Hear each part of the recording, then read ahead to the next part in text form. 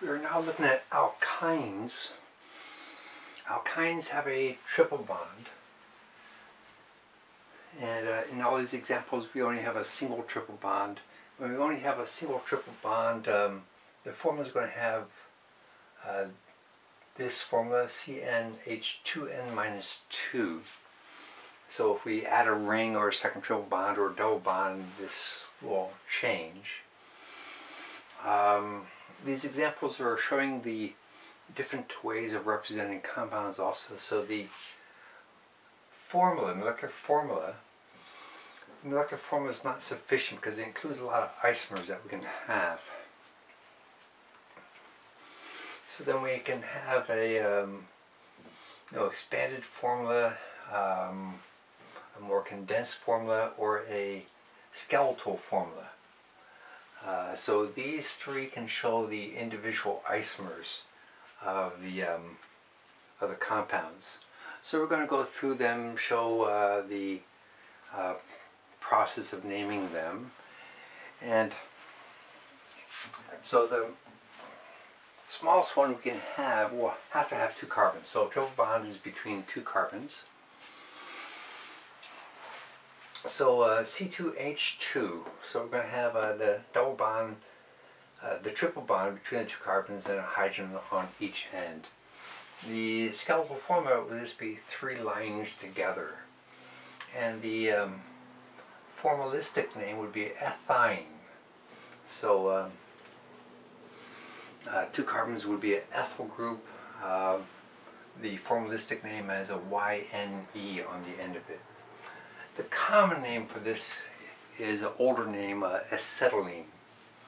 So it has an ENE, so it's confusing unless you know the common name, acetylene. So we go and buy acetylene for torches and that sort of stuff. But its formalistic name would be ethyne, showing that it's an alkyne.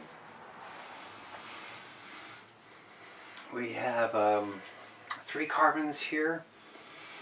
Three carbons, it doesn't matter where we put that double bond, they're in the same position.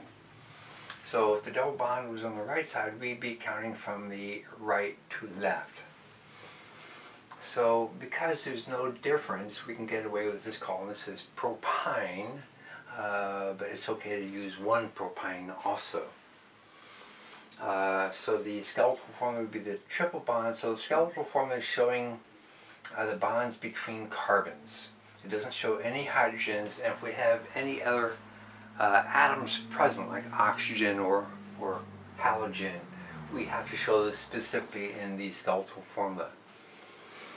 So it's showing the triple bond and a single bond, triple bond and single bond. Going up to one more carbon, so 4 carbons. If the triple bond's on the first, so as we number these, we're going to number them to get the triple bond to be the smallest number possible. So it'd be 1, 2, 3, 4. So the carbon starts with the first, the triple bond starts with the first carbon, so it's a 1-butyne.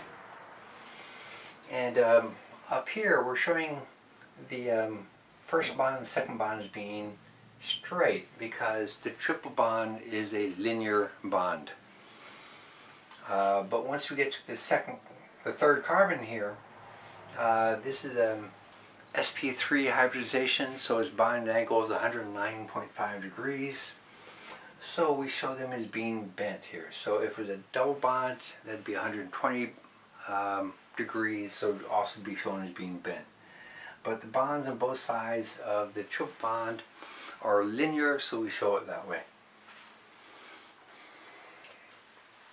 But starting with the butyne here, we have now our isomers of where that triple bond is going to be in the molecule.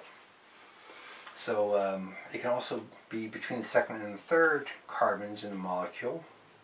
So this would be the skeletal formula for it.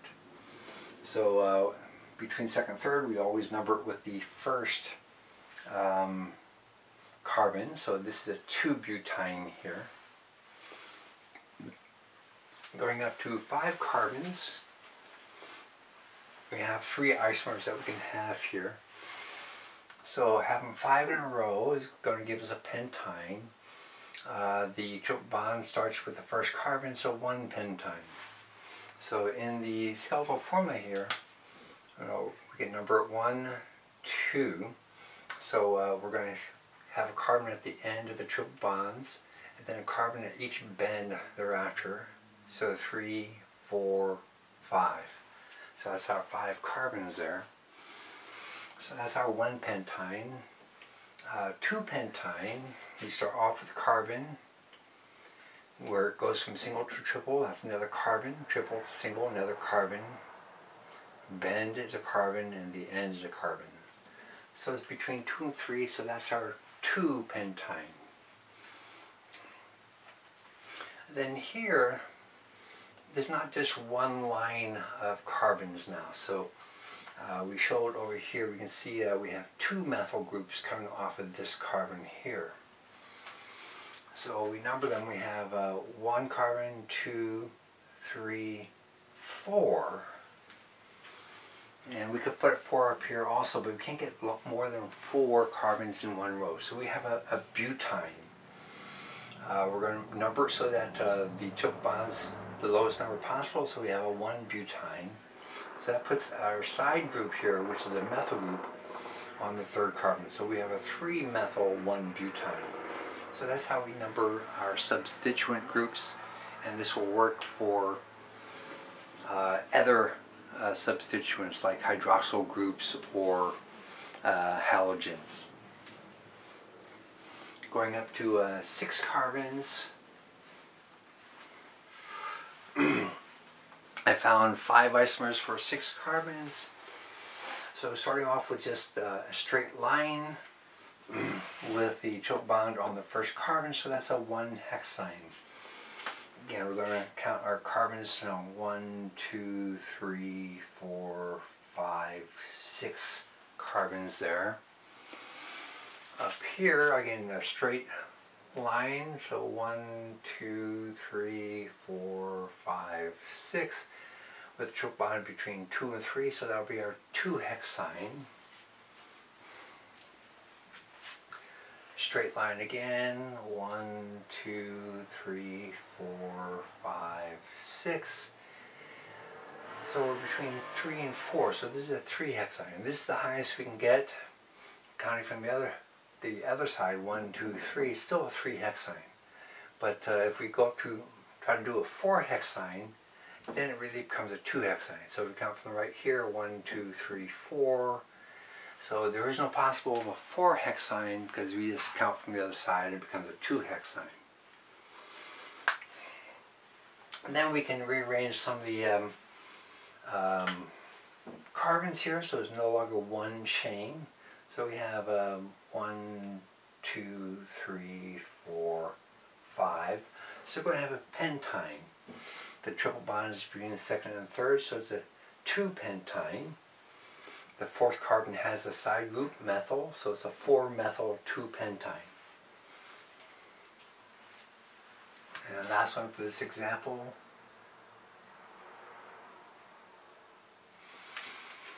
Our longest chain that we can get is 4 carbons, so it's a butene. Triple bonds on the first, between the 1st and 2nd, so it's a 1 butene. On the 3rd carbon we have 2 side groups. They're both methyl groups, so it's a dimethyl. We have to give the number for both of the methyls. So it's a 3, 3 dimethyl 1 butene. So this is a short introduction to our alkynes, how to name them, and the different types of ways of drawing our alkynes.